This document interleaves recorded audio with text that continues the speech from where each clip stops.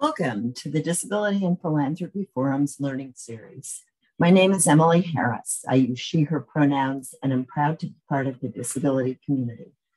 I'm Executive Director of the Disability and Philanthropy Forum and come to you from the unceded land of the Council of Three Fires, the Ottawa, Ojibwe, and Potawatomi nations, now known as Chicago. As part of our commitment to our accessibility, our panelists and I will each provide an audio description of ourselves.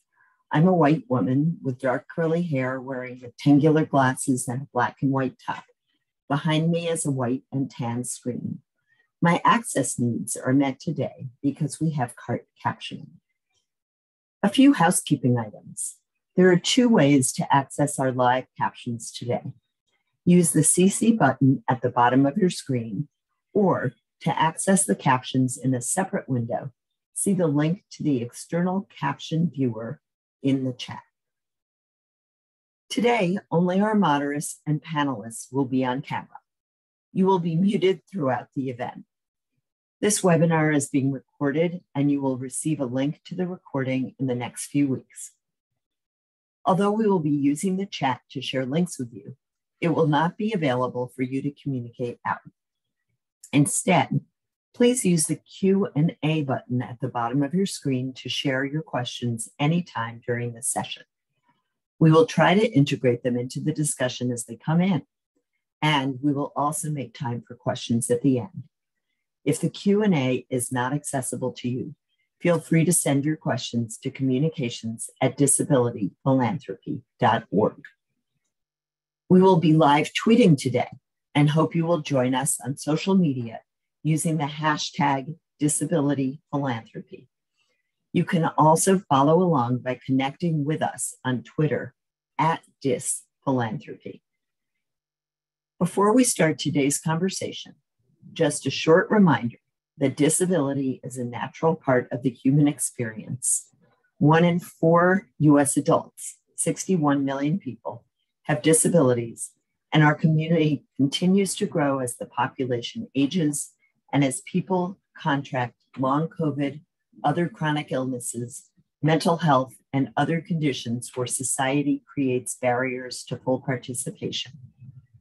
Today, we will engage the lived experiences of 4 disabled people of color to explore the intersections of race, culture, and disability. We have a poll question that we will look at in a moment. Please answer it now. How many Black women have a disability in the United States? The choices are 2.8 million, 5.6 million, 3.5 million, or 1.2 million. To moderate our panel today, I'm delighted to introduce Ryan Easterly, Executive Director of WITH Foundation, a private foundation that promotes comprehensive health care for adults with developmental disabilities in the United States.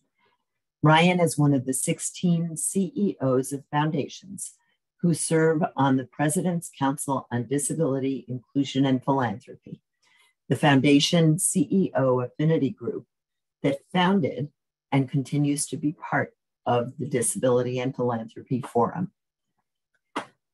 I'm thrilled to also announce today that Ryan is the President's Council incoming co-chair and will officially assume this role, serving with Rich Besser of Robert Wood Johnson Foundation on July 1st, 2023. Thank you for taking that leadership on, Ryan. Before I introduce Ryan to our panelists, let's take a look at the poll results. Kayla, could you bring those up?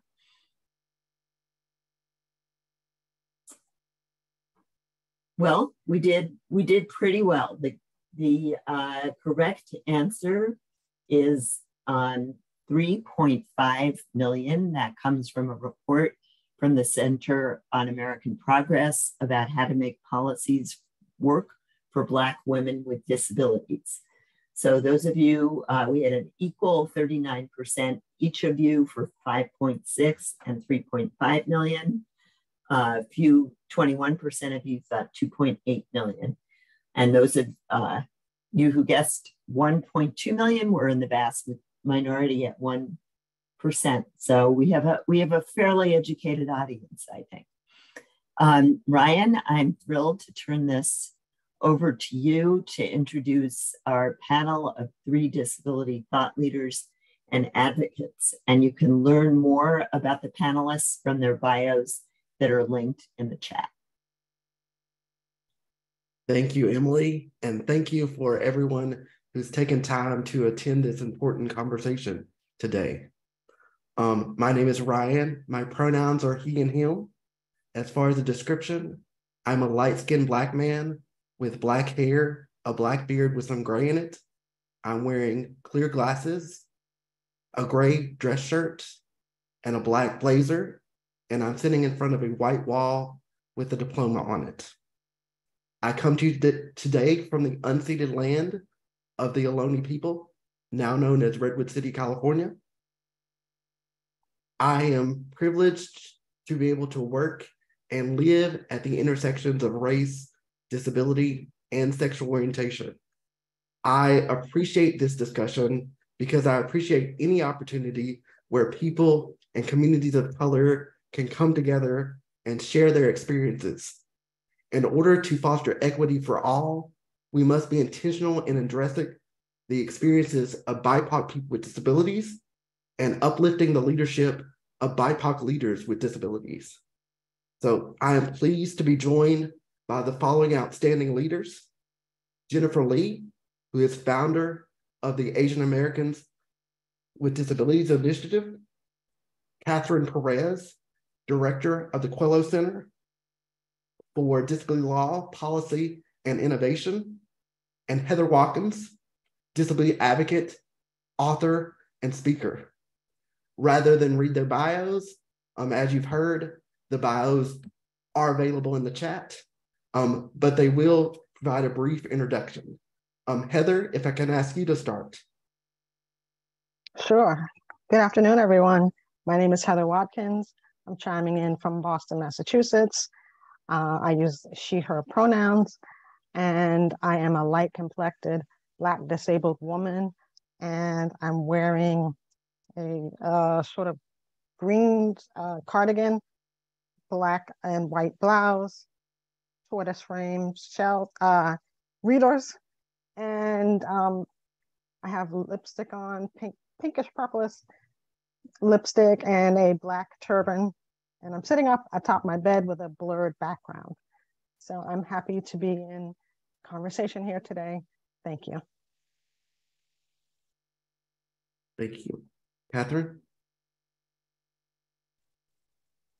Hi, everyone. I'm Katherine Pérez, and I'm a light-skinned Latina woman with long, light brown hair, and I'm also wearing glasses and have red lipstick on. I'm wearing a black turtleneck, and I'm in a hotel room right now attending the 10 Brook conference today. So there's like a bed behind me and a photo frame and stuff. Thanks for having me. Thank you for being here. And I think, this deep into dealing with the COVID pandemic, we can all relate to being on travel and having to deal with unusual virtual locations sometimes. Jennifer, how about an introduction for you? Yeah. Good afternoon, everyone. My name is Jennifer Lee. I use she, her pronouns, and I'm thrilled to be here with you all today. For an image description, I identify as an East Asian woman with long black hair, and today I'm wearing a black tank top, calling in from a white classroom in Princeton, New Jersey. I'm happy to be here on this panel.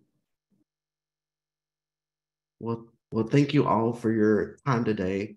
As a way of grounding the discussion, I'd like to ask you each to share a little bit about your personal experiences and how does that inform how you navigate the world and how you navigate your work. Heather, could we start with you? Sure. I was born with a form of muscular dystrophy. I didn't always use mobility aids like I do now, like a cane, and on occasion, a manual wheelchair. I also use a ventilator to help assist my breathing at night, similar to what people might use if they had sleep apnea. So as you can probably imagine, there's an extra layer of anxiety, especially during COVID now, because my disability not only impacts my mobility, but my respiratory muscles. So I am also a mother. I was a caregiver for my dad for 11 years until his passing, and from disability complications of having diabetes. And so I also was a caregiver for my nephew who came to our home by way of DCF kinship placement, Department of Children and Family placement. And he has an intellectual disability. He's since aged out of the system.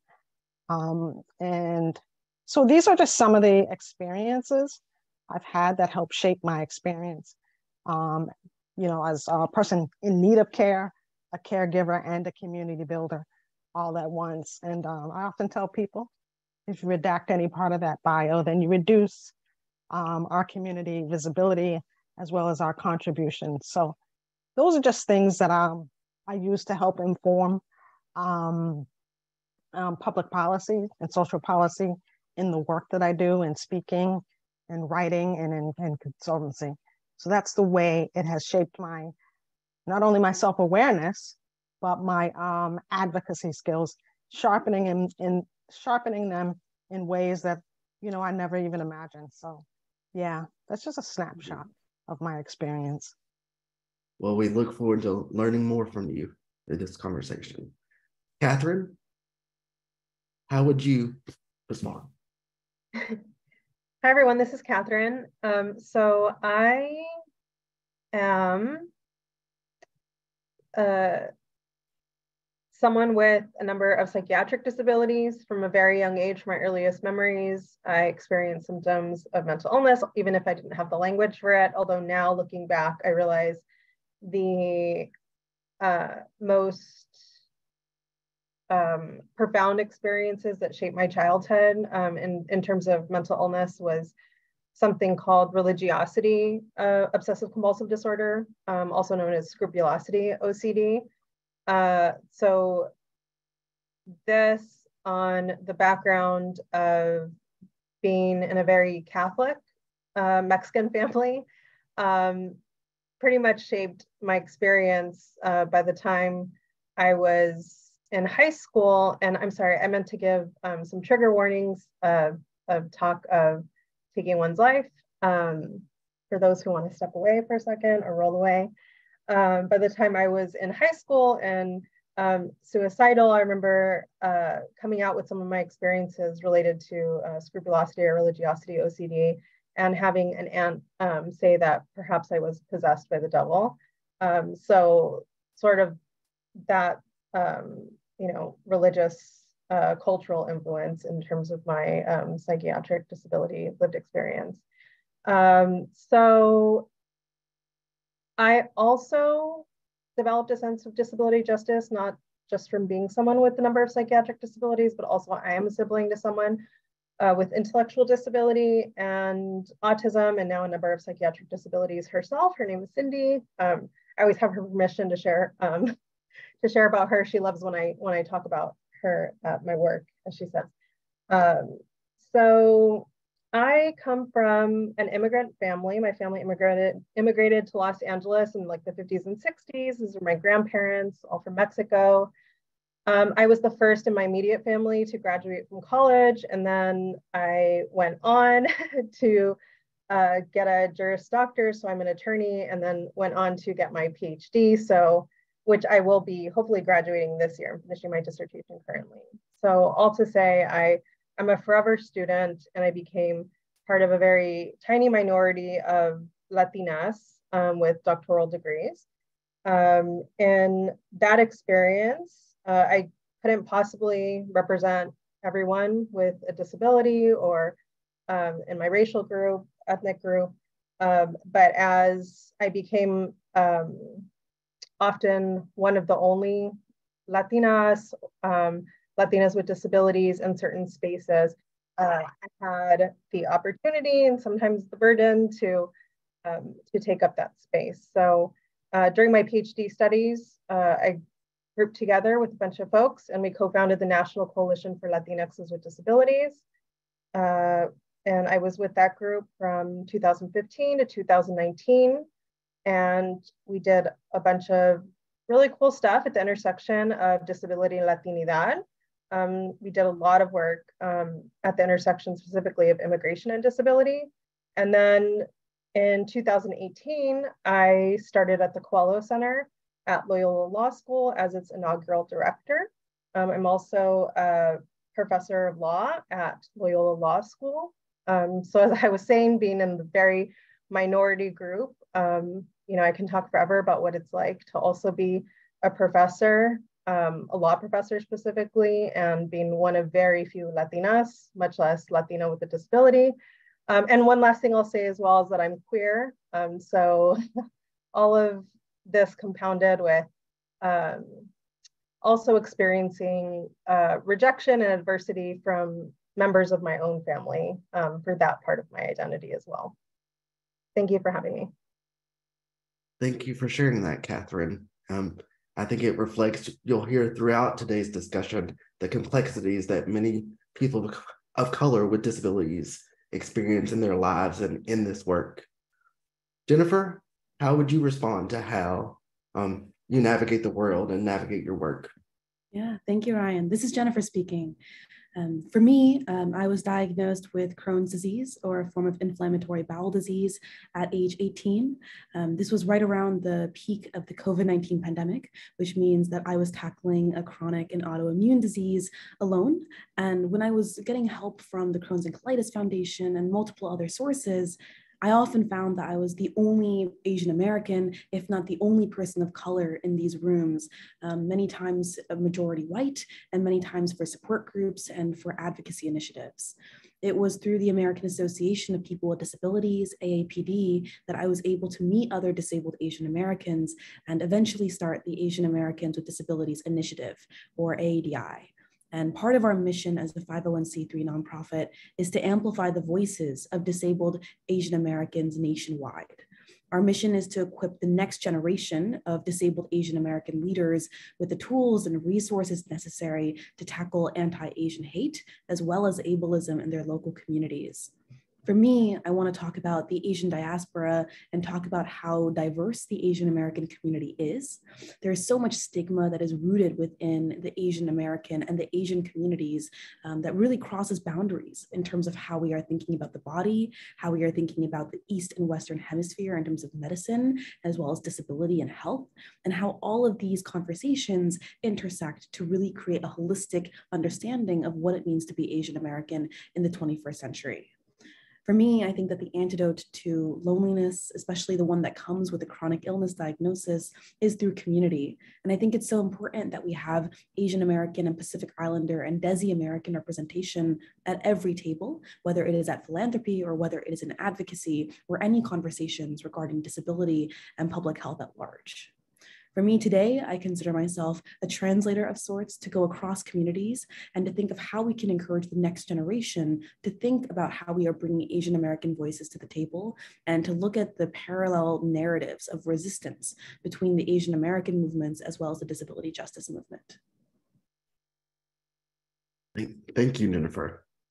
I'm gonna pivot to a new question, and I'd like to ask Katherine, what would you like funders to understand about people of color with disabilities and understanding about equity and advancing disability inclusion, rights, and justice?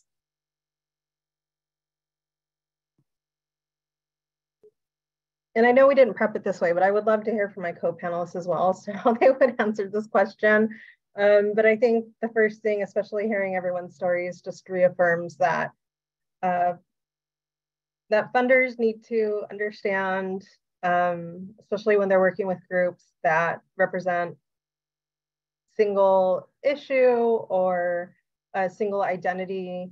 For example, if they're working in racial justice work, that folks with intersectional lived experiences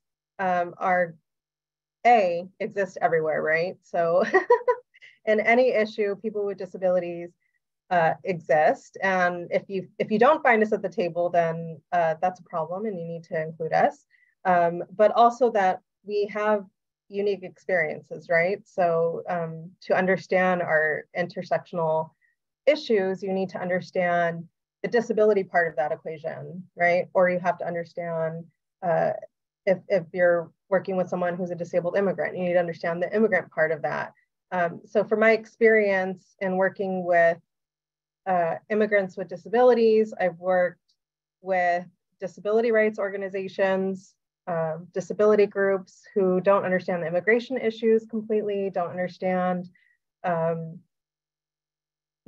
Latino issues. And then I worked on the other side as well with immigration organizations who don't understand the disability justice issues or the disability rights issues. And so when you take those two into consideration, you know, you get different problems, you get different solutions.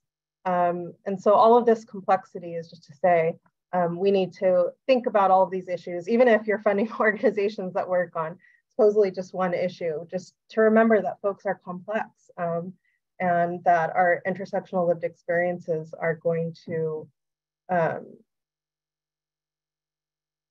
call for a deeper understanding. I want to honor the intention of this is a discussion. So Heather or Jennifer, is there anything you would add? Sure, this is Heather. I just think about how, you know, so much of what Katherine just said, how much of it overlaps and intersects with all other identities, and how, you know, we are everywhere and we've always been here, and how so much of that granularity is part of the grander mosaic. And when you think about how much many of us are stabilizers in our own families, I know that's true for my family and many other disabled Black women I know who live within that continuum.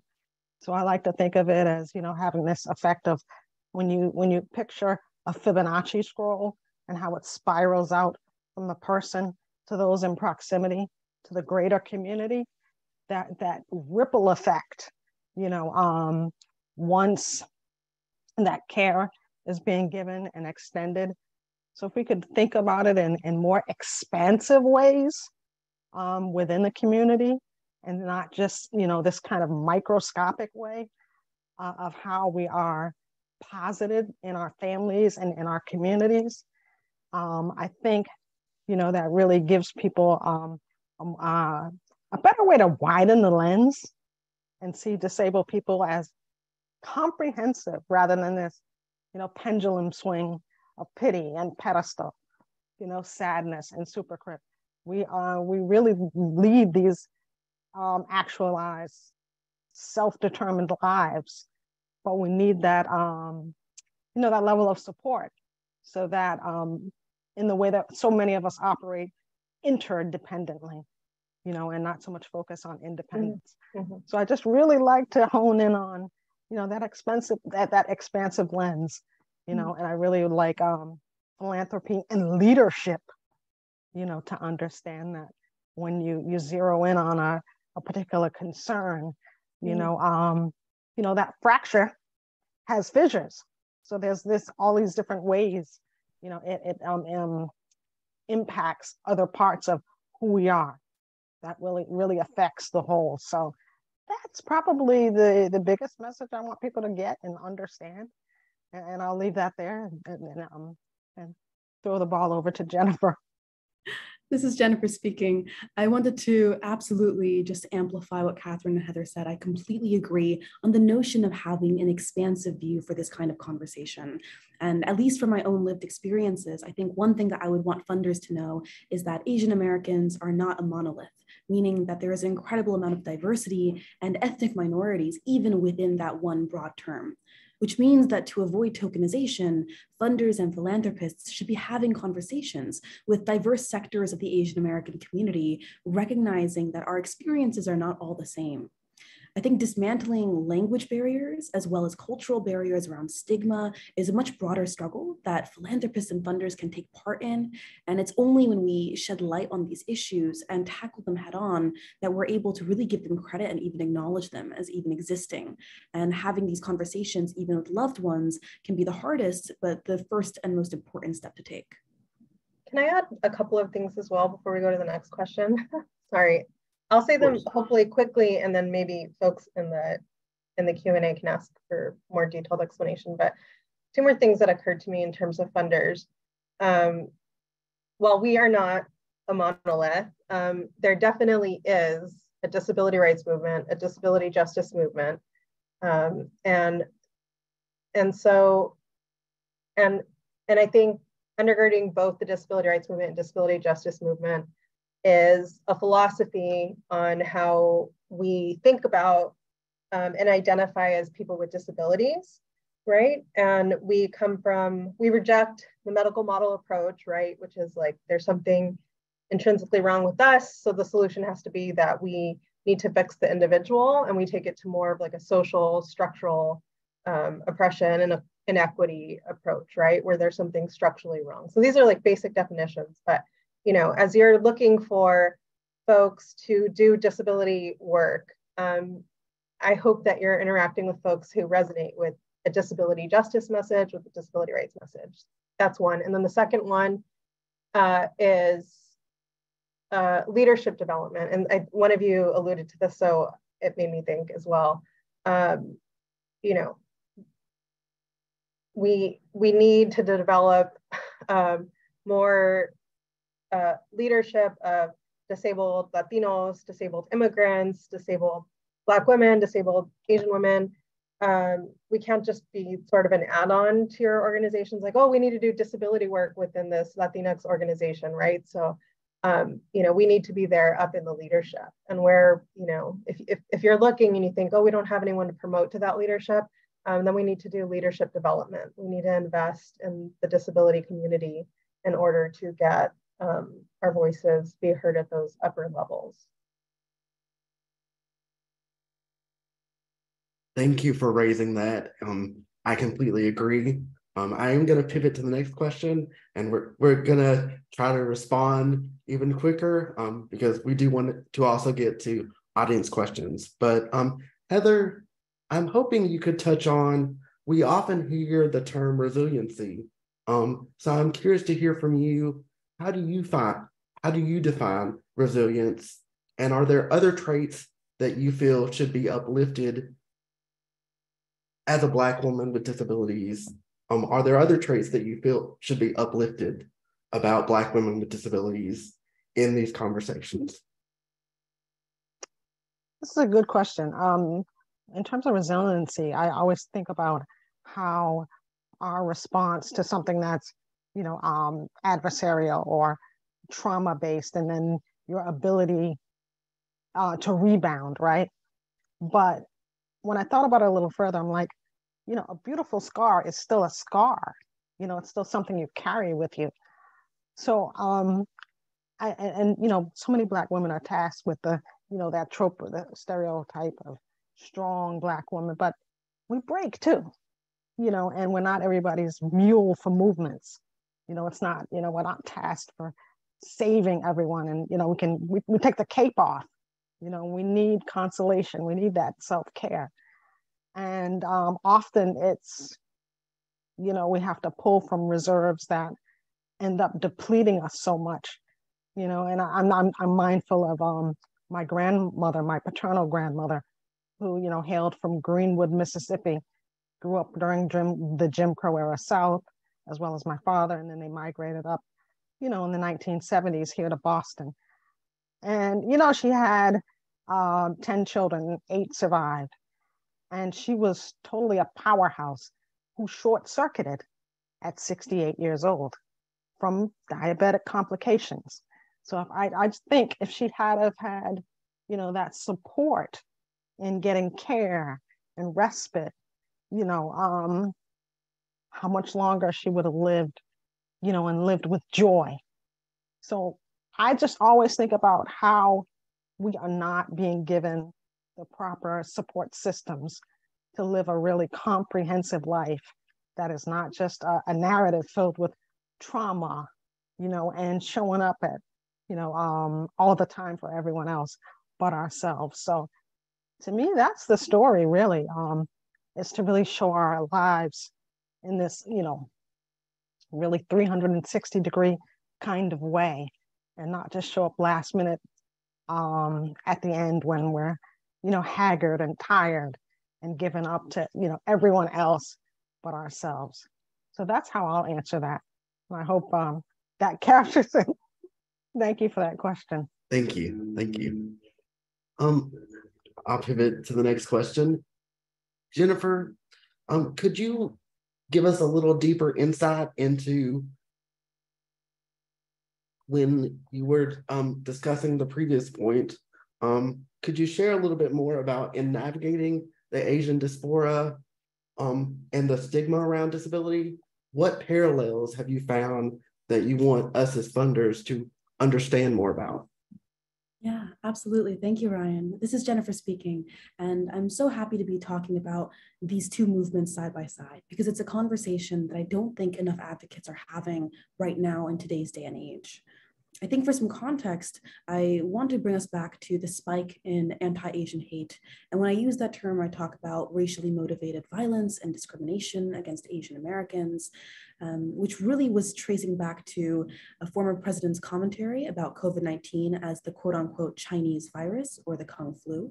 But it would be a mistake to also think that anti-Asian hate and violence started only in 2020, when in reality, racially motivated violence has been a reality for multiple decades and centuries since immigration and since we talked about what it means to assimilate into the American project.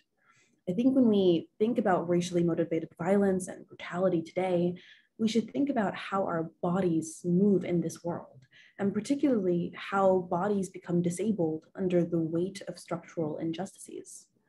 I think here I would be remiss not to acknowledge the model minority stereotype, which refers to the notion that Asian Americans are culturally hardworking and superior as a means to explain their upward mobility. And this is a harmful stereotype that is rooted in anti-Blackness and white supremacy that is meant to act as a wedge in between Black and Asian communities.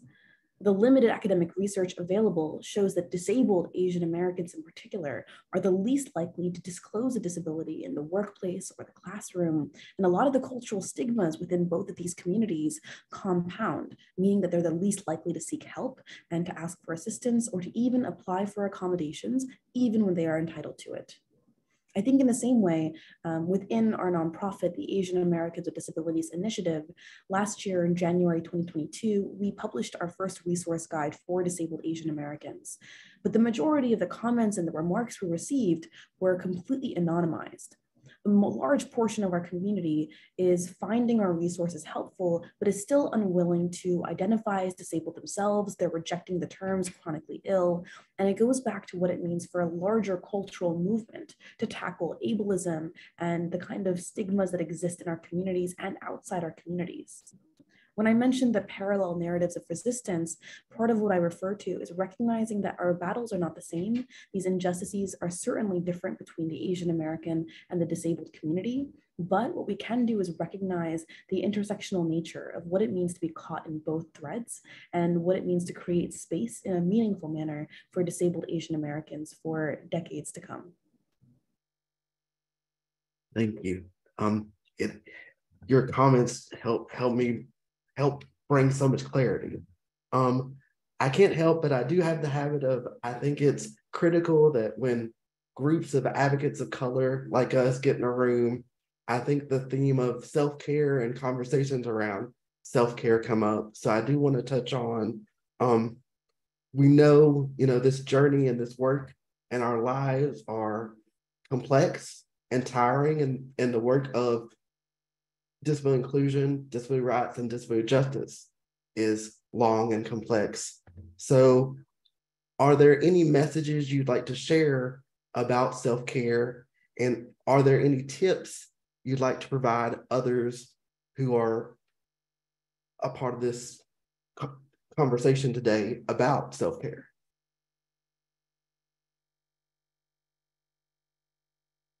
I think to kick things off, this is Jennifer speaking again. I just wanted to say, I think as a student and as someone who has recently been embraced by the disability community and really just learning more from all the activists who have come before me, one, statement and one philosophy that I like to really share with others is the notion of rest as resistance. I think as an undergraduate, as an incoming law student, I've been thinking a lot about what it means to set boundaries. And I think for me, being able to treat self-care as a really radical act of maintenance and also caring for oneself, but also one's community is one of the best ways to show and really foster interdependence among others. And I think as someone who likes to say yes to opportunities, part of the ways that I've been able to show myself grace has been to reduce friction in my lifestyle and to make sure that I am making the work that I'm doing as simple and as accessible as possible in my day-to-day life, as well as for the communities around me.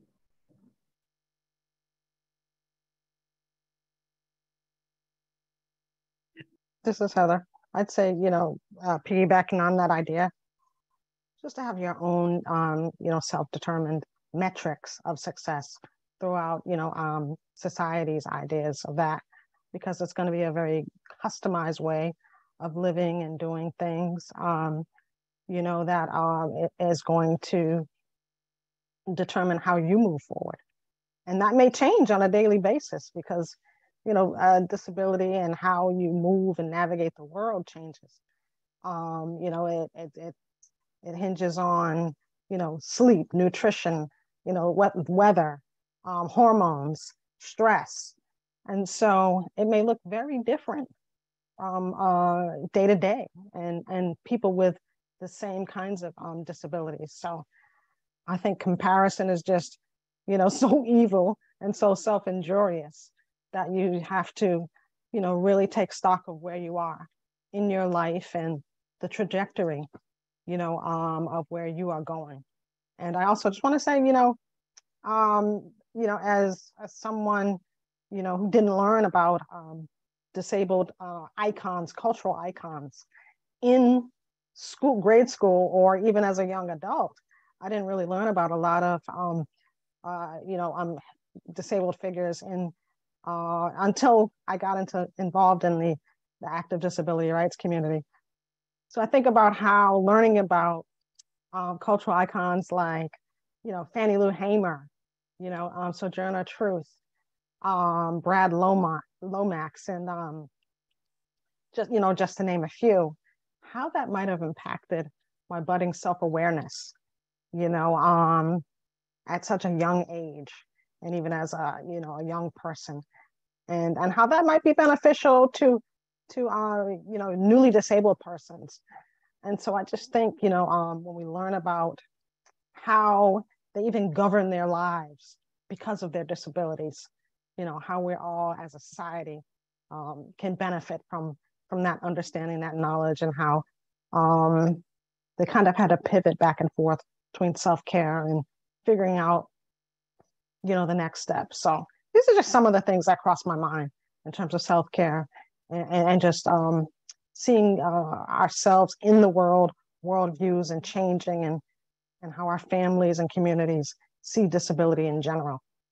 And not just through the lens of, limitations only, but really, again, widening the lens to see the comprehensive way people with disabilities, live and dine, socialize, and impact the world, whether they have a disability that's apparent, non-apparent, or have chronic illness. Thank you. Katherine, is there something you'd like to quickly add? I'm never quick about anything, sorry, but I tried to stay silent as much as possible because self-care is really difficult for something. It's something I need to actively work at. I think, I exist in so many spaces where it's very difficult to engage in self-care. Jennifer says she wants to go to law school. Well, man, oh man, is law school, especially Jennifer's going to Harvard Law, where it's so difficult to be a law professor, to be a law student in these sort of places. But also too, I was thinking about, my community, the Latino community, and how hardworking we are, and how we're laborers, and how part of our culture is to like work. So there's a lot of things we have to unlearn within our culture to be able to be kind to ourselves. And then I think of all the, structural issues, again, going back to like law school being so taxing and creating all these burdens, and then existing as a queer Latina with a disability in these spaces where I feel like I have to work 2-3 times as hard to prove myself. So I guess all of that is complaining. And the one thing I come up with in terms of self-care, for me, it's having my hermanas, my sisters, it's my community. So I've found my peers, even if they're across the nation and international, and I talk to them all day long and they understand me, even when I feel like I exist in these institutions and spaces where, where I feel lonely and like nobody understands me. Well, thank you for sharing that, and thank you all for your tips. It never hurts to get a few extra and to be reminded of others that we need to do better putting in practice. So thank you for sharing that. I'd like to turn to Jen and ask, are there other key barriers that people of color with disabilities face that you want to elevate before we move to the end of this discussion? Yeah, I think concisely, I would say that it comes down to language barriers and then opportunity barriers. And by that, I mean that people don't even know that these opportunities exist. I think for a lot of disabled Asian Americans, it's never occurred to them to apply for philanthropy funding. It's never occurred to them that they can be celebrating their identities and to be working through this space. And so part of what we should be doing in order to tackle this is to meet people and compromise in terms of what is expected of both the funders and both in terms of people who receive the funding, and recognizing that even just getting the word out is half the battle. Thank you.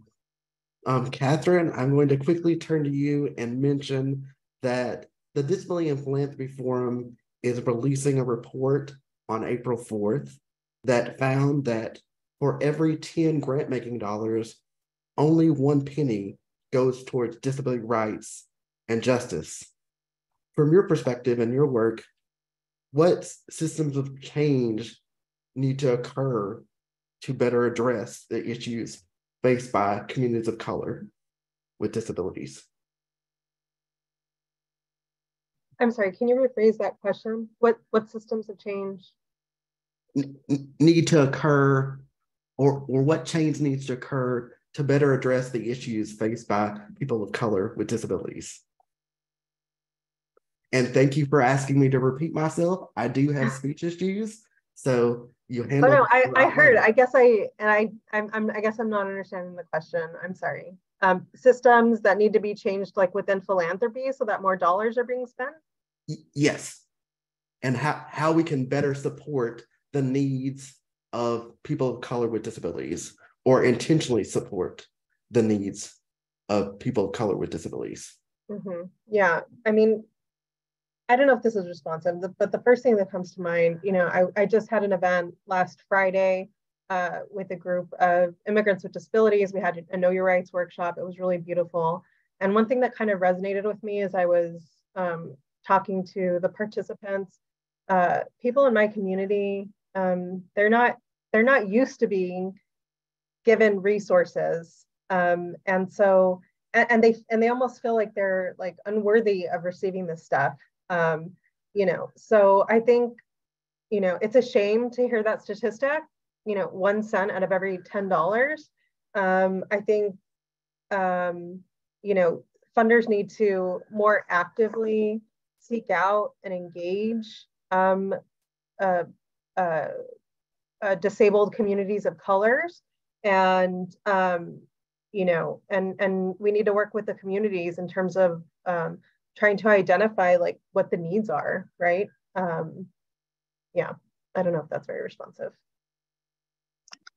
This is Heather. I just want to add to that. Maybe they can't identify it because they're not being better informed by the community that's being impacted and targeted. I mean, if you had more people who are of color on your teams from the top down, bottom up and throughout, and even reviewing applications, we might be able to identify more people in need, because I can tell from experience that, there were a lot of non-disabled people who, they might, there are things that might not make their radar in terms of how they're picking up people who are applying, or how their reach out methods are to the particular communities that they're targeting. So you need to have, a team that's informed by first-person sources, and maybe, just maybe, these numbers will pick up because you'll be much better informed. So that's just my experience. Well, in talking more about changes needed within philanthropy, Heather, could you share, far too often we hear in philanthropy, and disability leaders have heard, we don't do disability, or they hear from funders, we can't do disability right now because we're prioritizing racial equity. So what would you say to comments like that? It's just so odd to me, because as a Black disabled woman, I can't untangle that thread, that, how my lens has been cultivated. And it's weaved all up and through my community. I mean, if you think of the numbers of the disability community as 25% of the population, Black people are 13%. So that at that nexus, it's going to be a really high population of disabled folks. So to say that to someone like me, who's, of those particular identities, I just think is ridiculous. And I don't think that you have to just focus on one thing when the disability community is huge with BIPOC folks. So I would say to, again, expand that lens, become informed by disabled BIPOC folks who can really educate you in really profound ways. You really should have people of that particular group on your teams, informing you so that you don't make these kinds of errors 32 plus years after the Americans with Disabilities Act has been signed. So it's been a hurry up and wait game for many years, and and that's just been the name of the game within the disability communities and racial justice communities. We're always waiting. Now is not the time. We need to have these people in place, and we need to do this. And so, it's just a really, to me, very violent way of doing things, when you could really just have people talking to you and educating and informing you of ways to have this become a lot less like a game of hopscotch and more like, a conveyor belt, to access and accessibility. So, yeah. I can only say I agree.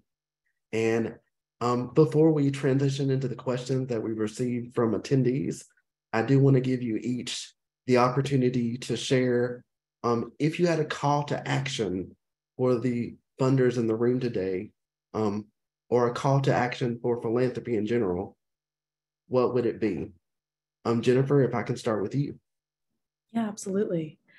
I think for me, if I could leave funders with one message, it would be that there are absolutely disabled people of color doing the work on the ground right now. I think there's no doubt about it. It's just a matter of finding them and being able to support them where they are. And once we reach out to disabled people of color and share these opportunities, if funders commit to uplifting disabled people of color, we will be there and we will get the work done. But I don't think it'll happen overnight. I think funders need to meet disabled people of color halfway, meaning that by reaching out to our organizations directly, tapping into grassroots networks and communities, only then will we be able to truly reflect the diverse populations that are doing the work at the front lines. Katherine, is there a call to action that you would add? Yeah, if you don't know about the disability rights movement, about our beautiful shared history, culture, identity. If you don't know about the disability justice movement, I suggest looking into it. There's a, if you like binge watching, if you like turning on Netflix, there's a beautiful movie named a documentary named Crip Camp, which talks about the disability rights movement. And as you're looking into this literature and our history, and if you're not seeing disabled people of color, I just remember that we exist. And if you can't find stuff on us, it's because our stories have yet to be written. And Heather, we'll close it out with you. Is there anything you would add to the call to action? Yeah, I agree wholeheartedly with everything that Katherine and Jennifer had said.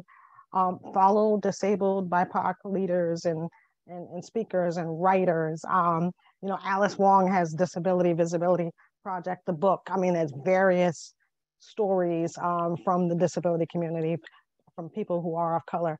So those are, just some very small ways you can begin, seeing our stories, hearing our stories, listening to us talk about our lives and our, in our entirety, and start, expanding that lens again that I keep talking about. So those are just some very small ways. And I'll again just say amen and echo everything that y'all just shared. I do want to transition into some questions that we have from attendees. An attendee asked if there is one question that a funder could ask on their grant applications to illuminate the potential grantees' understanding around disability and other historically marginalized identities. How could this information be actionable in committee decision-making? So I guess in terms of this question, I would say, what do you think that question should be? And then how do you think funders should use that information to inform their decision-making? Is there anyone who wants to volunteer to take that on?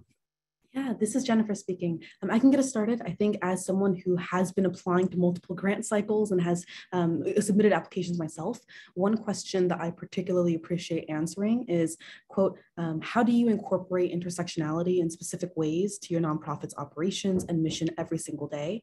I think this is one way for funders to see how we understand intersectionality on a day-to-day basis, and requires that we create space for not just disability, but other marginalized identities as well. This is Katherine. I would take it a step further too, and also name explicitly, how do you define disability justice, or how do you include disability in your work? Because I think a lot of people are talking about intersectionality and can talk about different groups, but disability always seems to get left out of that conversation. And then again, going back to the simple notion of medical model versus social model of disability, seen in those answers, how folks conceptualize and define what disability is to them. And if it's through this medical model where it's we need to provide, resources that is finding cures, or, just relegated completely to the medical realm as opposed to combating structural inequity, then I think you probably don't have the right folks. And I would just add, from my perspective as the executive director of WITH Foundation, that in our process, for every applicant that advances to the final stages of consideration, we do explicitly ask how the project or how the effort explicitly addresses a disability justice framework, and we define what disability justice means and refer them to the primer that's developed by Send and Ballot. So I would say there is nothing better than being direct and intentional in asking the question.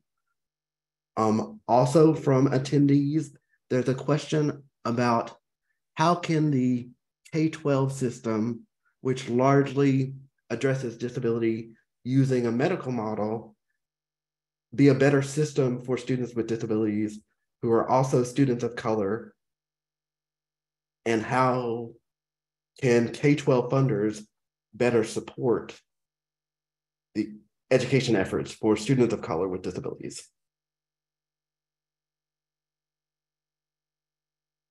Would anyone like to take on that question? I'm trying to invoke my colleagues who work in educational justice spaces, and I'm not remembering all the lingo at the moment, but like the first thing that occurs to me is, you know, there's a lot of movement within the autistic community, and I'm not part of that community, that that has a lot of issue with applied behavioral analysis, ABA. I know this is very specific, but you know, talking about the medical model, I know ABA is used very often with you know, in IEPs and folks in the special education realm. So if you look toward disability justice groups like the Autistic Autistic Advocacy Network, you know, and learn about things like their critiques of ABA, especially within a K through 12 model, special ed model, I think that that would be great work to look into. Thank you for uplifting that. As a last question, because we are nearing the end of our time together, I do want to raise a question asked by an attendee, and they were looking for additional insight into how disability can be included into racial and gender equity conversations that funders are currently having. So do you have any advice from your perspectives and your work about how disability should be included in racial and gender equity conversations?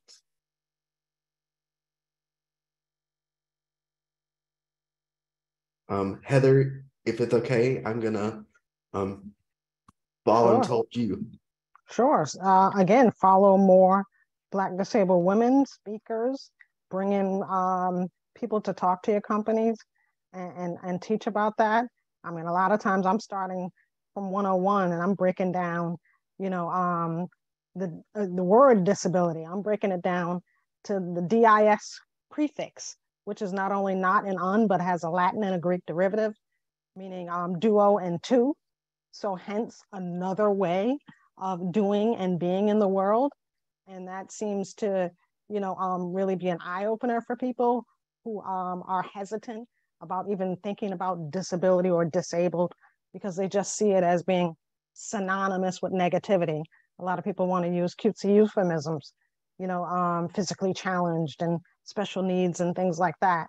So it really just starting, for me, it feels like 101, and really doing a lot of hand holding, leading people to, you know, our lived experience and our lens, so that they have a bit more, you know, educational insight into what, you know, it really means to live with a disability. So I'd start from there, seeking out people who have first person knowledge and who can really shed some light on that experience. Is definitely a way to go. Well, thank you so much. Thank you so much for your time today and for all the knowledge you've shared and for sharing of yourselves. I do want to thank everyone for attending today's discussion and say that as you've heard throughout this discussion, please remember to listen to disabled BIPOC people, to fund disabled BIPOC leaders and their work, and please look to the Disability and Philanthropy Forum for more resources and more conversations around this important issue. And I'm going to quickly turn it over to Emily. And thank you so much to the Disability and Philanthropy Forum team for putting together this important conversation. Thank you, Ryan, and thank you, Heather, Kat, and Jennifer. It was so rich, and I was trying to watch the questions in the chat and listening to you, and my mind is exploding. So I can't wait to watch the video, and everybody here, you will receive a video in the next couple of weeks. We're sorry that we could not address all of your questions, but they will definitely inform both our resources and our future learning programs. Following the close of this session, you'll receive a short survey. Please help us to learn from your experience by taking a few minutes to fill it out. A link is also available in the chat. And our next webinar on April 4th centers on grant making for disability. So we hope to see you there. Thank you.